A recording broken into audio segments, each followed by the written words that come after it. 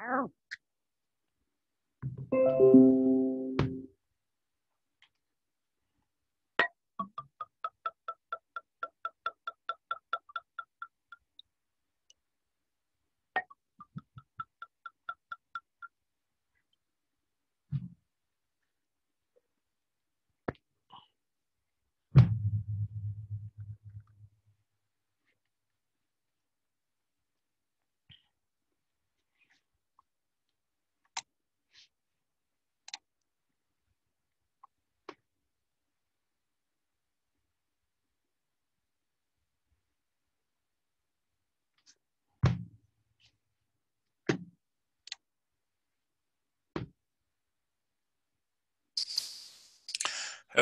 Oh, let's turn on my camera. Where's my camera?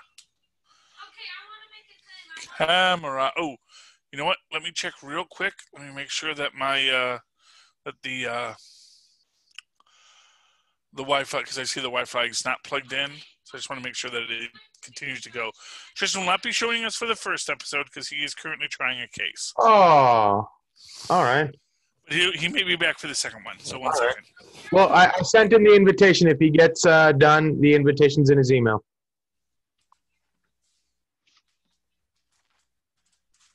Okay. People should go to prison because it gives them a place where. Can I see my thing? Recording has been unpaused, and we are good to go. Okay, one second. Cheers, good buddy. Sorry. 7. Felt like there was a burp in there, but maybe there's not. Okay. Knew it was there.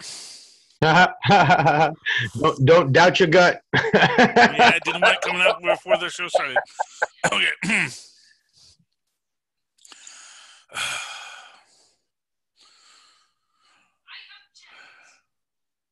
Ahoy, me hearties, and welcome once again to Full Stream Ahead. I'm your host, Charlie, the Professor Esser, and with me, as always, is me skinny rich friend and first mate. It's Mozz. Hey, Mozz. Welcome once again to Full Stream Ahead. Tonight's episode, Chapter 13, that's Season 2, Episode 5 of The Mandalorian, The Jedi. The Mandalorian travels to a world ruled by a ruthless magistrate who has made a powerful enemy. Director Dave Filoni. Writers this week are Dave Filoni and Jon Favreau. Of course, we get our created by credit for Jon Favreau. Oh, actually, Dave Filoni just gets that written by, created by goes to Jon Favreau. George Lucas, of course, is the based on Star Wars by. So the softest working man in show business right now. We love you, George Lucas, but let's face it. Right. Although it would have to be Dave Filoni doing everything this episode because Ahsoka is his character that he sort of shepherded to into people's hearts, right? Well, yeah, and of course that cartoon. That is the thing. That is where I get, that's where, like I do feel like for everyone that, I don't know if you've ever seen the epic rap battle of history of Walt Disney versus Stan Lee. Oh, that's interesting. It's a fun one, but of course it ends with, with them making peace. And then, of course, there's no one that can mess with our legacies. And then you hear, M-I-C, I rock the mic properly, K-E-Y. For profits, I've got the key. And it's Disney. And stacking, because he's the Disneyland Lord of stacking knots unstoppably. It's a good epic rap battle, and one that really makes you go, wow, it's not like they're wrong. It's not like it isn't an Empire of Joy. And one of the reasons it is an Empire of Joy is because they understand that artists actually bring something to the table. They actually, that you can't just let an artist go nuts, but you also have to respect what an artist brings, and can they bring what they bring? Are they an artist who can improvise? Are there an artist who you can say, here are the rules, can you work with them? And a really good artist usually says sure. I mean, Mozz, you've done improv. When you've got give me a location, a career, and a venereal disease. No, but I mean, like he handled the character of Ahsoka from when she was a child on the cartoon, and she's quite rather unlikable, and then gave her this arc, and so it's like I'm sure he has a special place in his heart for that character, and wanted it to be presented properly. So I'm glad it obviously it was all going to be him this episode. Yeah, and it is well done, and Ahsoka really shines in this. Right? The H comes before the S. Gina, I got me questioning my Star Wars pronunciations. Yeah, because I went through the same thing. I was like, let me just look it up. And I looked up and I was like, oh, because I heard so many people say it. I was like, I was getting it wrong. I was like, the H comes before the S. That's what was throwing me off. Ahsoka. It is Ahsoka. But it might be one of those things where it's Ahsoka, but it's also pronounced Ashoka. I haven't heard anyone say it that way, though. Okay. On the show or, aside from myself. It's Ahsoka. I thought I was the only one. No, so yeah, so but this is, for those who don't know, this is Anakin's Padawan. Right. Which is interesting, and this is one of the things I think is most interesting, because I don't know if you've seen the final episode yet of this season. Just did. Yes. I think that entire, and we're not going to say what it was, but that entire after credit scene, that is lifted directly from a Legends story. Okay. Like what that says, and there is this quality which makes me wonder: are we eventually going to see Starkiller at some point? That's Darth Vader's apprentice. Oh. There's all sorts of things out there in the Legends that, everyone got mad because, Disney says the Legends aren't canon anymore. It's like, well, the Legends were never canon. They're just something that exists to be explored. But anyway, in this moment, what we have is Ahsoka Tano, as at this point, as far as anyone knows, the Last Jedi. Because is it because she says there aren't very many left, so it just makes it sound like there's a smattering of them somewhere, but they're even more hidden than the Mandalorians. Well, yeah, exactly. And they would rather have you believe that there is only one Mandalorian. Exactly. It would be more than happy to let you think there is one Mandalorian. And in this episode, we have Ahsoka Tano is basically waging a one-woman war against the magistrate of this planet, who is now the magistrate represents the new that is apparently a character. I believe her character is Morgan Elspeth is a character. It's played by, I want to say it's by the Anna Lee Inosanto. Mm-hmm. Because there's like 5 people that are listed on IMDb for this. So by process of elimination, she's not the prisoner, village boy, village girl, or Governor Wing, or the villager. So I'm guessing that's Morgan Elspeth. Lang, of course, is Michael Biehn, who, we know how his story ends. But Morgan Elspeth is interesting because and apparently what this is, how maybe you don't know, I always say this, but like there have to be these corporations that are just building these Star Destroyers, that are building these droids, that they have designations like T911 that is a model number not like a personal name. Like R2-D2 isn't even like that droid's designation per se. It's just what they call it. BB-8 isn't its designation. It's like the model number. It's like, a 57 Chevy. You have your make and your model, and I get the feeling a lot of droids are the same way. So this woman, Morgan Elsbeth, is one of these people who was basically the ironmonger for the Empire. And has basically, depleted her planet's resources in service to the Empire because, it makes her a petty dictator. No, I was just trying to figure out if they were the old oppressors or the new oppressors. So it's the old oppressors. Yeah, as nearly as I can. Well, and although it's sort of one of these things where, they built the weapons for the Republic, and now they build them for the Empire. It's sort of like when you realize when the one character was talking about how he was a slave in the genetic pits for 4 of your human lifetimes, you realize the Empire hasn't been around for 4 human lifetimes. That was originally a Republic genetic pit that this person was working in. That all of these things were part of what the Republic was. Maybe they're just a part of, the nature of sentient beings. Well, I mean, arguably, that's the thing. Is that what it is that under the Republic, you had people that were happy to devalue human life, or even non-human, or to be more specific, happy to devalue non-humanoid life, or non-settler life. Not for nothing, you do see that there's a common theme among people that we see in both the Rebellion and the Empire.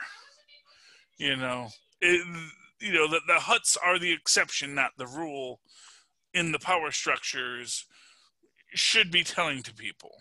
And in that structure, so they come to the planet, they use their superior technology to take what they can from the planet, and that if it's for the glory of the Republic, and we're gonna have our Republican democracy and rights and freedoms for all, or it's going to be for the oppression of the Empire. It's kind of 6 of one, half a dozen at the end of the day.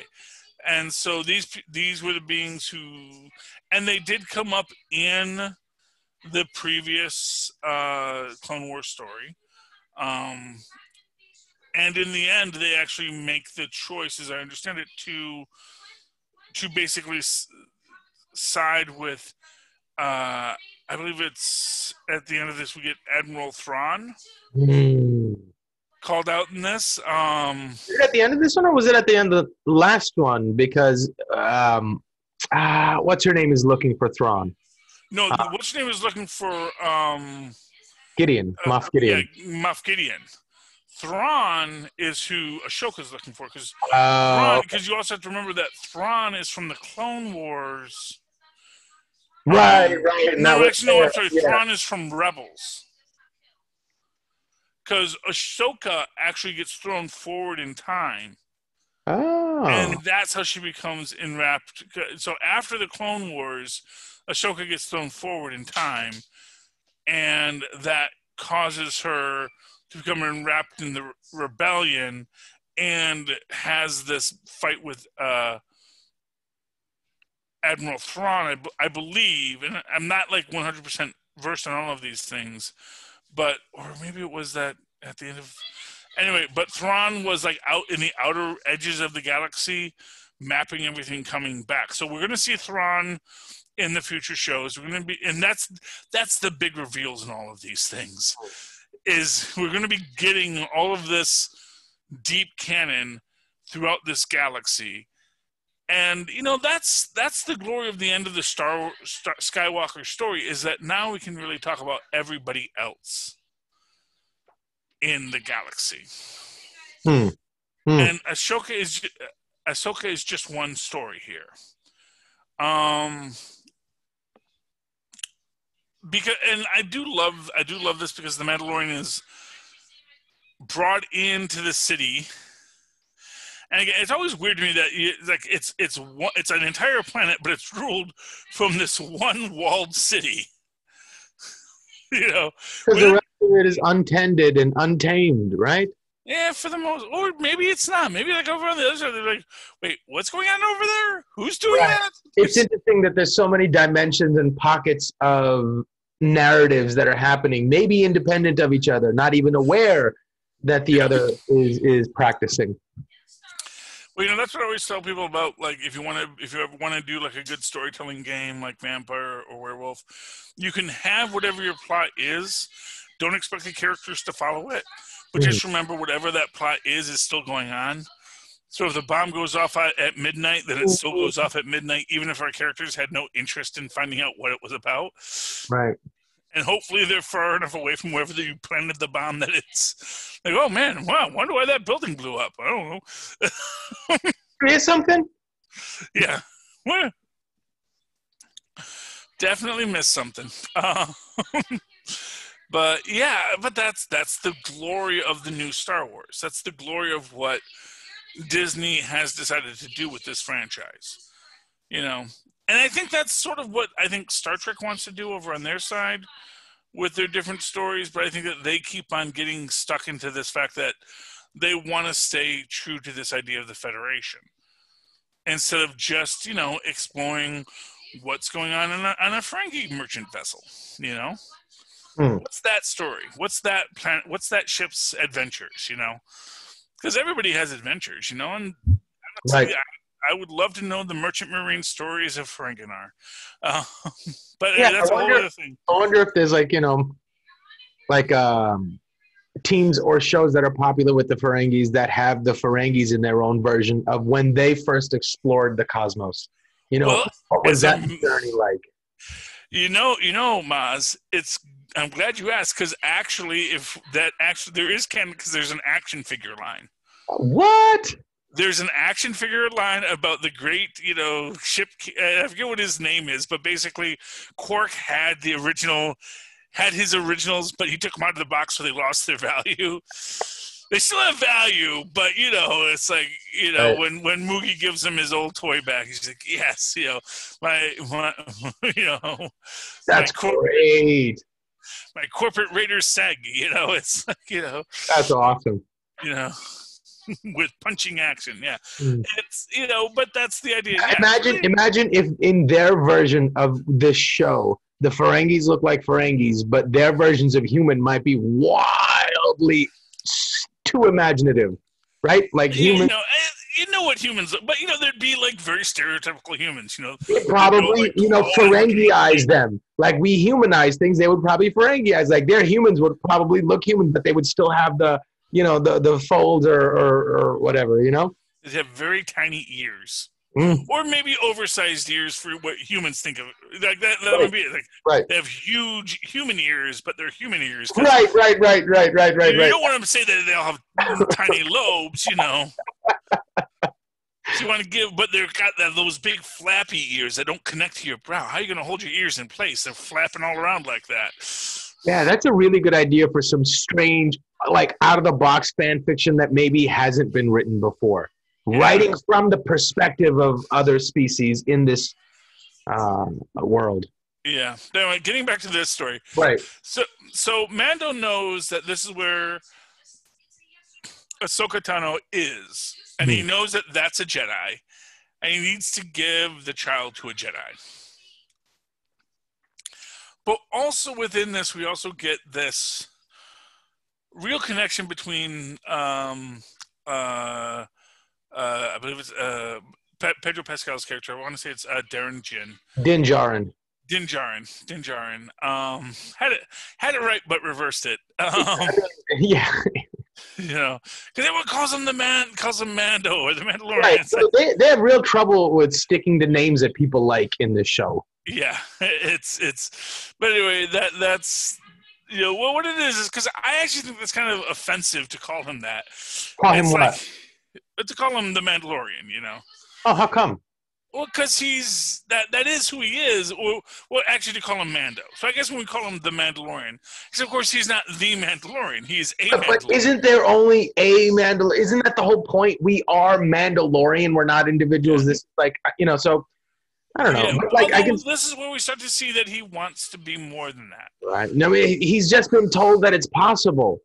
He's just been everybody needs a justification for doing something. He's just been given that, and maybe he didn't latch onto it, or it didn't resonate with him right then. But it's slowly coming to term, and he's like, wait a second, you know what? Maybe it means more to be a Mandalorian than what I've been told. Maybe I don't have the full story. Maybe the full story has been kept from me.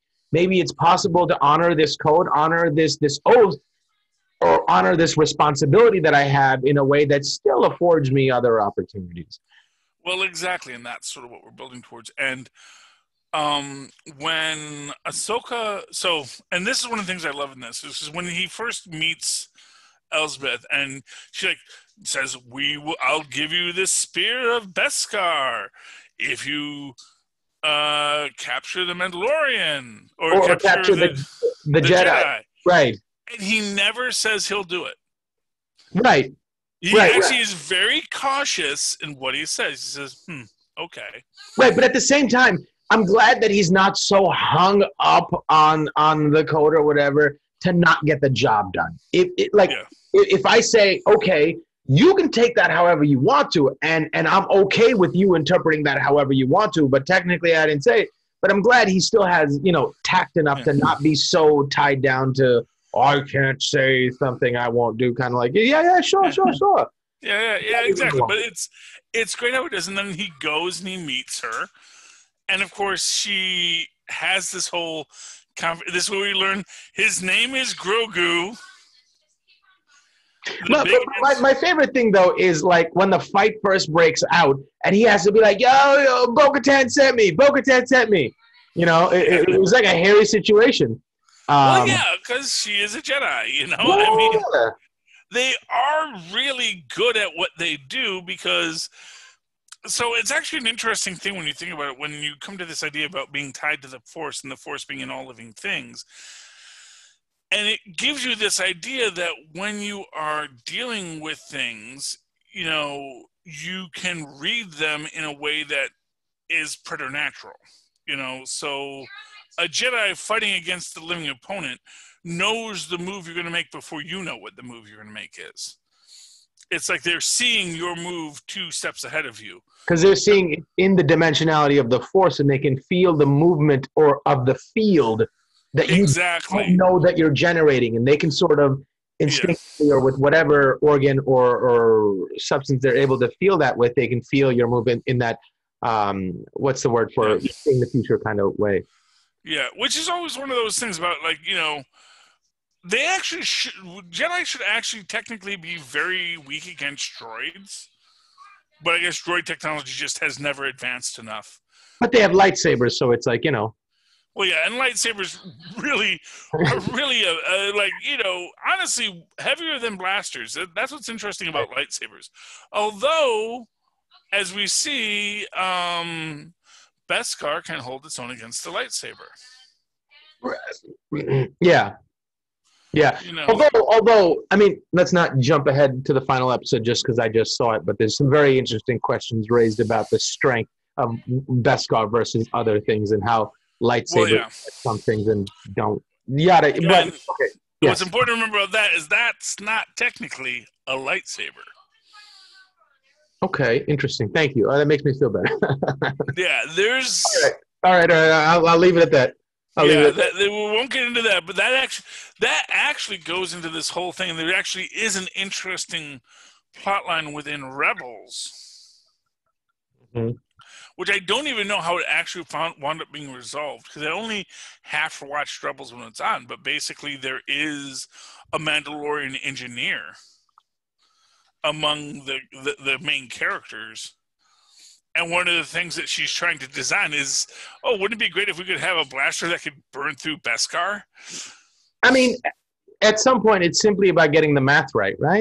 Exactly. Well, that's the argument. And so that is sort of the idea in this too. So, but we won't get into that. We'll talk about that later. And actually, me and Tristan had a whole conversation about that, about what's happening in that scene in the final episode. But you have to wait 3 more episodes to get to that. Just to go back onto the lightsaber versus Beskar argument. Maybe, it's impossible to make the math work because since blasters and all that are using lasers, which is just light, if something has found the math around the problem of the speed of light, maybe lasers can never penetrate Beskar because there's some sort of relationship there having to do with how fast light can go versus how compact the molecules of Beskar might be or something, Yeah, well, actually, one thing I was actually going to go into is just this idea of the Force in and of itself is maybe even, if it is tied to all living things, then maybe when something is inorganic,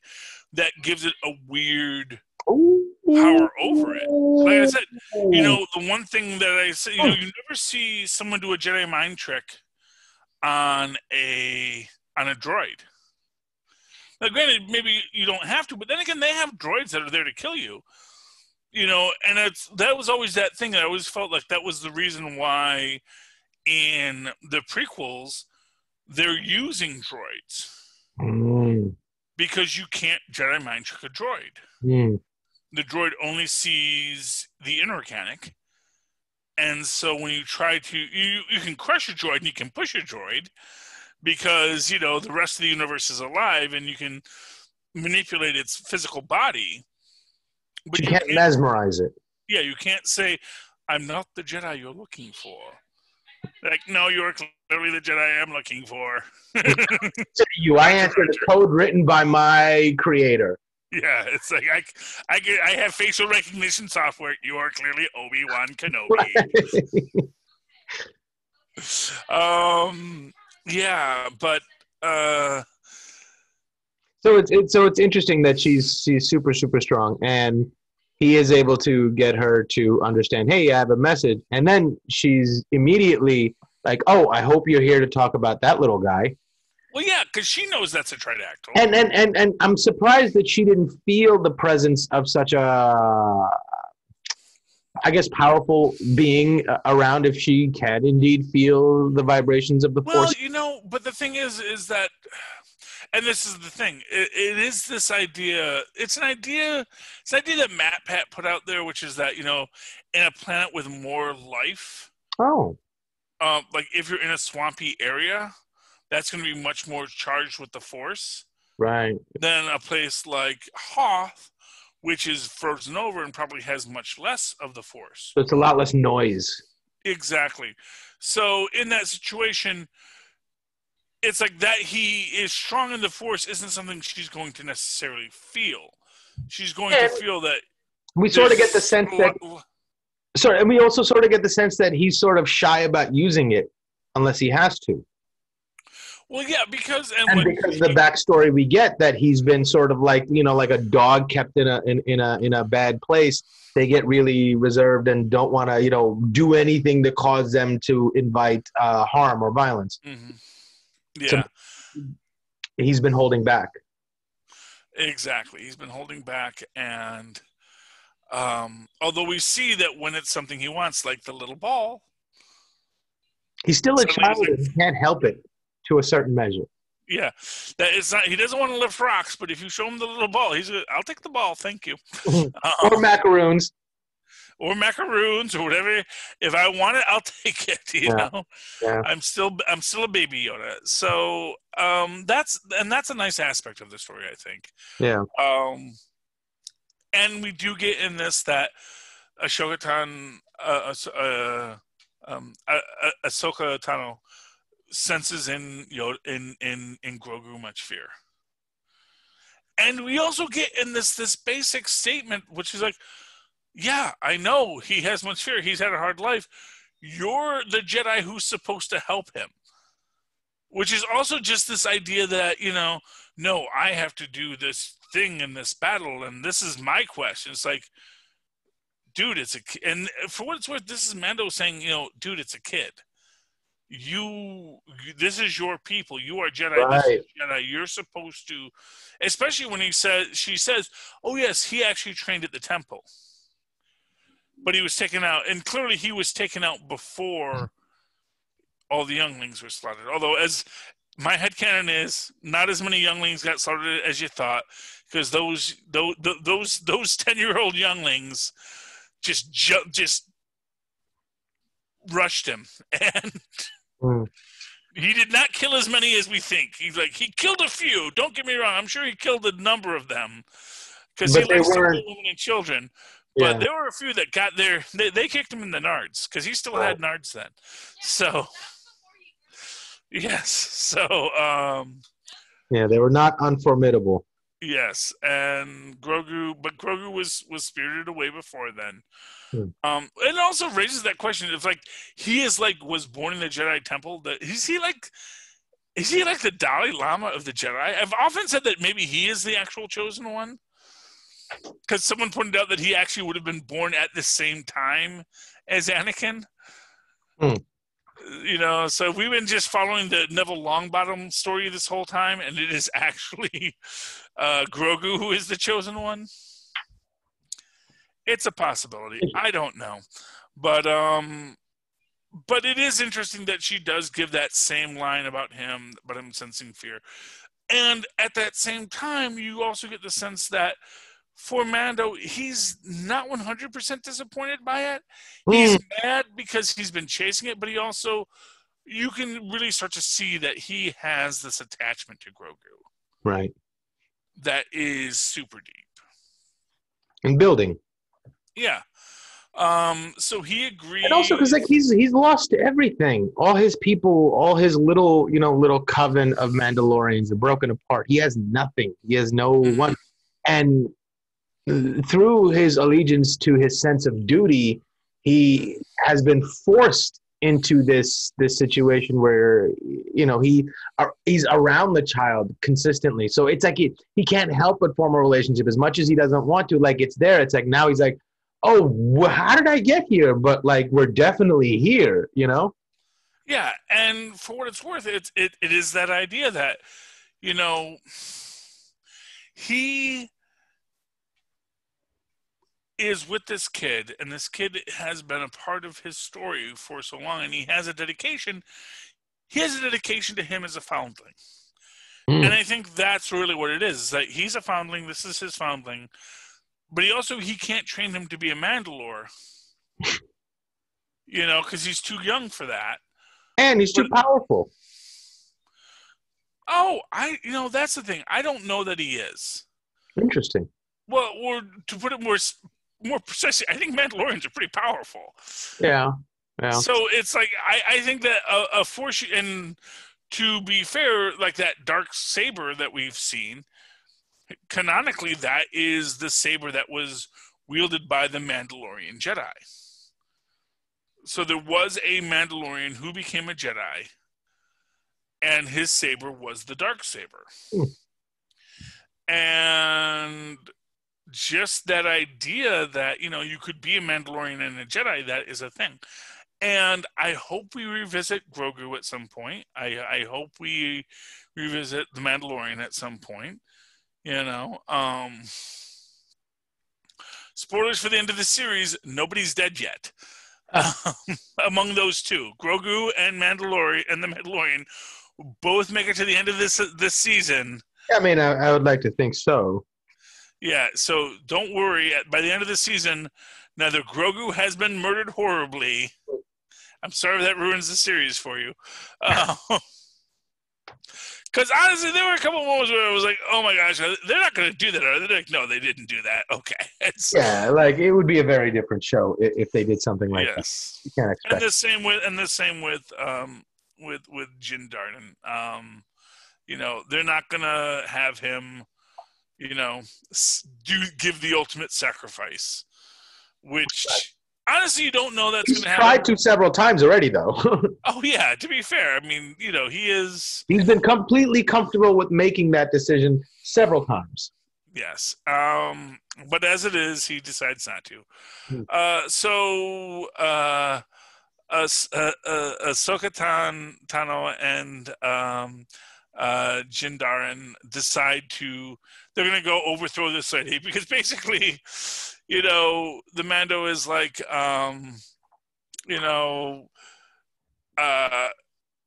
sure, I'll help you overthrow her. Can you get this kid to a Jedi? And she's like, well, I won't train him, but tell you what,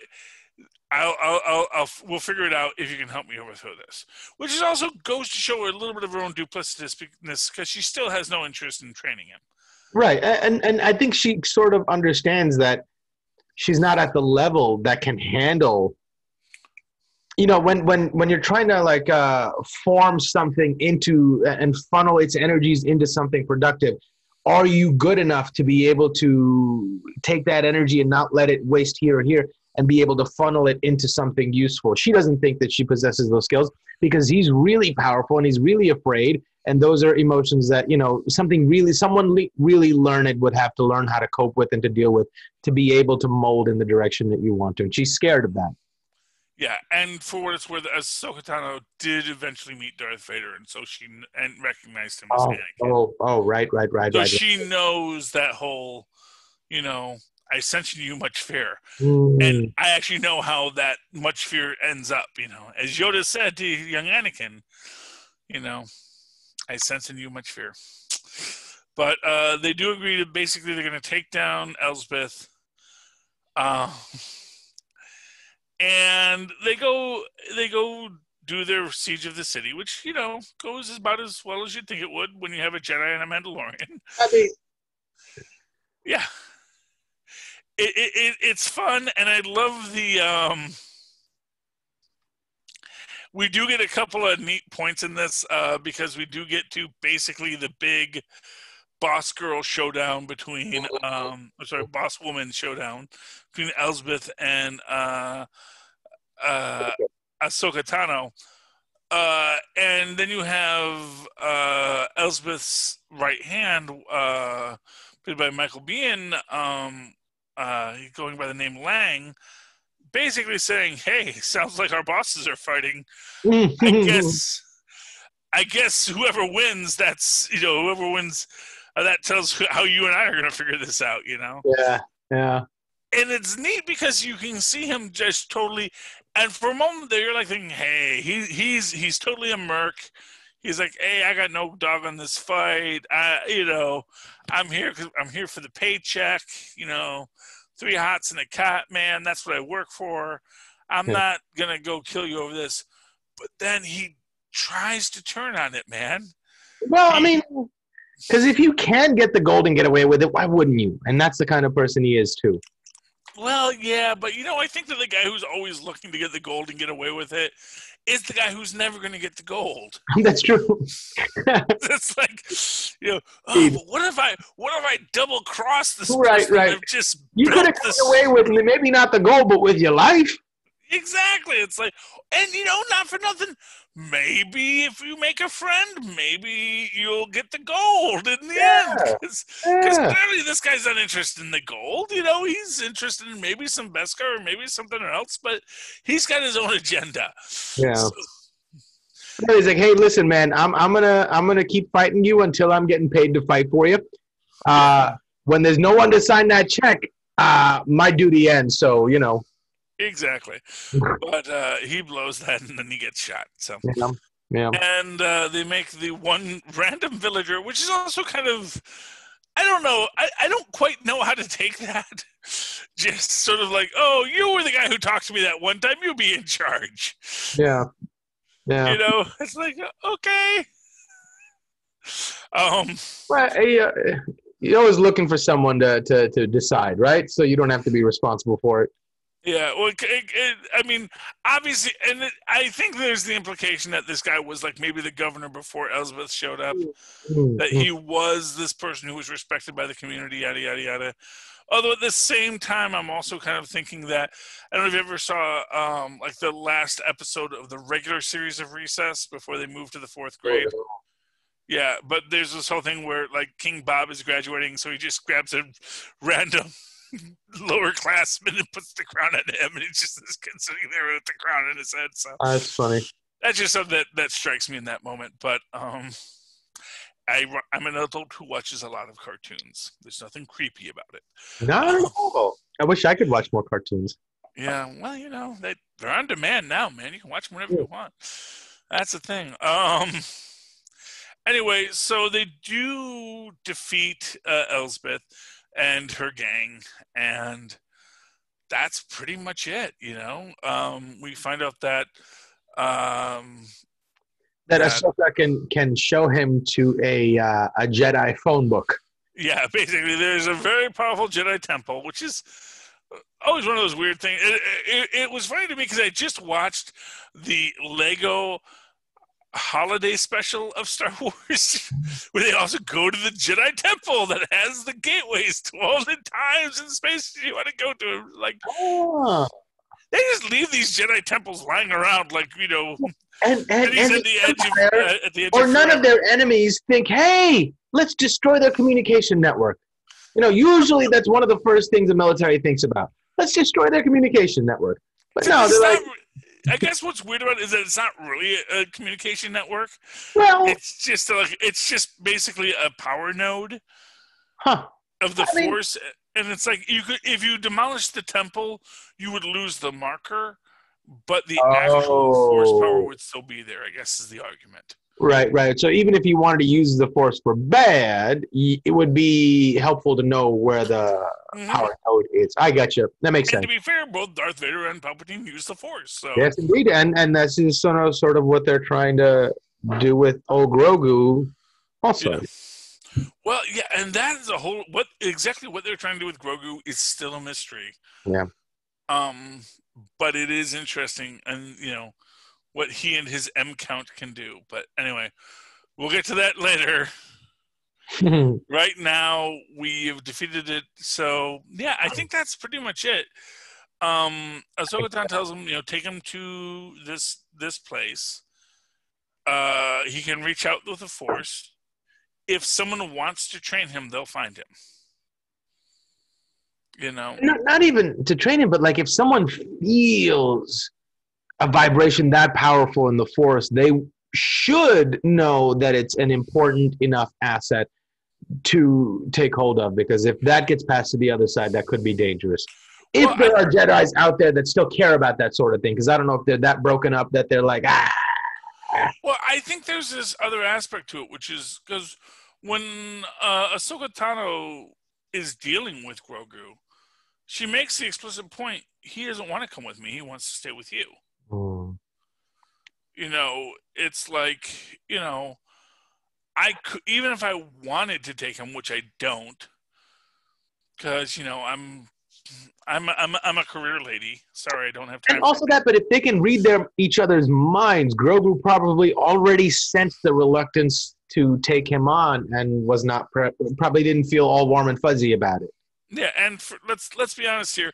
The reason why Anakin went to the dark side was because Obi-Wan had no interest in training a Padawan. You never want to be in that bad relationship kind of mentor state. That's what that's about. So but that's where it ends. Jin Darden gets his Spear of Beskar, which is an awesome weapon. Indeed. Really, it is. And bad guys defeated, and now we have to go to the Jedi Temple next episode. Any final thoughts on tonight's episode, Mozzie? That moment was interesting with Ahsoka. Also, the way they handled Ahsoka's whatever it is, hair, facial, whatever thing. It was because from seeing the cartoon, you're like, how are they going to handle that? Is it going to look okay? Is it going to look hokey? Is it going to move in weird ways when she moves? But they pulled it off really well. It looked like it belonged there. It didn't seem out of place. It felt like a part of her. And her acting was really, really great. Because in those moments where she's sitting there and telepathically communicating with Grogu, like, she's such a phenomenal actress. You literally saw, like, different things happening and she reacting to different things. It was really, really nicely done. I thought she did a really good job, and they did a really good job with her prosthetics. But when she says, maybe can you get him to do it? Maybe he'll listen to you, and he's like, well, that'll be the first. But then without even realizing it, he knows exactly the language that he speaks. It's this little ball thing. So I thought that moment was really, really cool. Yeah. Rosario Dawson is great. She's getting her own series. There's going to be an Ahsoka Tano series. Ahsoka Tano series. So it's set in this universe of I imagine the post New Republic era, or the pre-New Republic or the New Republic era, and that is going to be an interesting thing because it's a universe that has never been explored. When you think about it, it's like you get the explosion of the second Death Star, the fall of the Empire, the Emperor is gone. You have all these things in that moment, but then when we get to the prequel or the sequels, 7, 8, 9, there is a republic, there is a thing, but at the same time, clearly all of these, there's gangster worlds and gambling worlds, and there's all these little outer rim stories that are still happening in that universe. So, there's a lot to be told in this world. So I'm excited for that, and we'll see what Ahsoka Tano does with that. So this was a great backdoor pilot, which didn't feel like a backdoor pilot. That's what I love about it. It was a backdoor. It was clearly a backdoor pilot, but it doesn't feel like a backdoor pilot because it is part of this central story. It moves the story forward. Like I said, the folks creating this really know how to tell stories. And you have to appreciate that just in and of itself. So I'm excited about it. Indeed. Hey, Mozz, you hearing me okay? What's that? Are you hearing me? See, that's the problem, Mozz. I see you're not even wearing headphones. You got to get yourself some high-quality Tweaked Audio headphones by going to tweakedaudio.com and use the coupon code Southgate to get a discount on your purchase. After that, you know what you can use that same coupon code Southgate for? Some Hunter Killer over at hunterkiller.com. Michelle Gray solve a cold case. It's like getting a escape room delivered to your house, which is kind of cool. And this time when we can't leave the house, go get an escape room delivered. It'll be fun. Additionally, if that doesn't interest you, we have a whole gift guide for whatever you might be interested in. And I'm going to be honest with you, by the time this episode airs, it's probably well past Christmas. But you know what? There are birthdays, there are sweetest days, Valentine's Day is coming up, and you have a person you love and you need a gift to get them, go check out the gift guide for the Southgate Media Group crew over at, as well as the Capes and Lunatics gift guide. It's all in the show notes. Phil takes care of that part. Well, speaking of that, so when this airs, it'll definitely 2020 will be behind us. Do you want to send a 2020 version of yourself a message from 2021? Yeah. Uh-huh. Yeah. I mean, I have no idea. What I will say right now is I believe today episode 1 dropped. Mm-hmm. Of our and clearly we have but maybe 2 weeks left in this year, so yeah, it will most definitely be a message to the past Charlie from 2020. Yes, so there you go. What do you want to say to 2020 Charlie? 2020 Charlie, I hope it all worked out okay. Or 2021 Charlie, I hope you hear this. I hope you're alive. I hope. No. We made it to the future. No, Charlie, you don't understand. Right now, you're the 2021 Charlie talking back to the Charlie that's going to exist. That exists now, but hypothetically in this world that we're creating. Because 2020 Charlie is going to perceive this in 2021, right? Yeah, but I'm still 2020 Charlie. Right. No, so it would be the other round. I had it backwards. So this is you're talking to the 2021 Charlie. Okay, yeah. Yeah. So right now, it's like me in the future. Who knows what I'm doing? Right. I hope things are good. That's all I can say. I hope apple juice is still plentiful in the future. Wait. Let me get my apple juice as well. Okay. Yes, indeed. I'll toast to that. Sure. L'chaim. L'chaim. Anyway, so you've gone down the show notes. You've bought everything you wanted on Amazon. Along those lines, there's that book podcast Pod Life the book, written by the Southgate Media Group family. Read it. You might like it. It's about podcasting, and you clearly like podcasting because you heard it on a podcast. And if any of that stuff is interesting, you can talk to us here. Mozz, how could they find you? Or they can email me at mozzmanzoor@gmail.com or find me on Facebook under Mozz Manzoor. That's MOZZMANZOOR. And, of course, you can always write to me in that old-fashioned email way the way our Mozz and Poz once did at superconnectivityblog@gmail.com.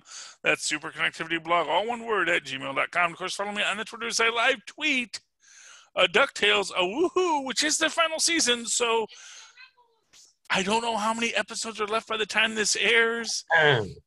But, you know, I will be right now they're on hiatus during the Christmas season when we're recording this, so maybe they're back by now. So check me out at Charlie Esser.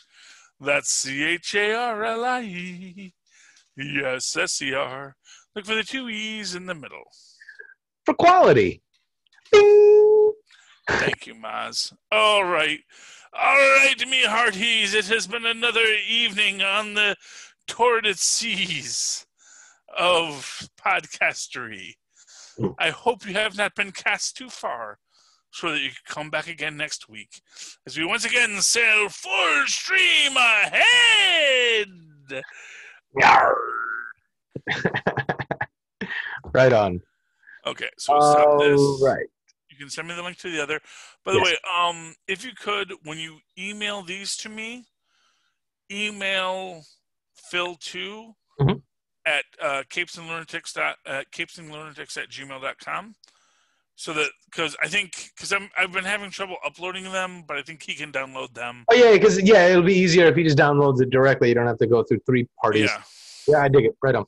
So but CC me so that I know that it's there, so that you know we can work it out between us. But yeah, okay. Right on. Cool. All right. So let me hang up this one, and I just got to go feed the dog, and then I'll start the new one. I've got to go see a man about a horse too. So no problem. Talk to you in a minute.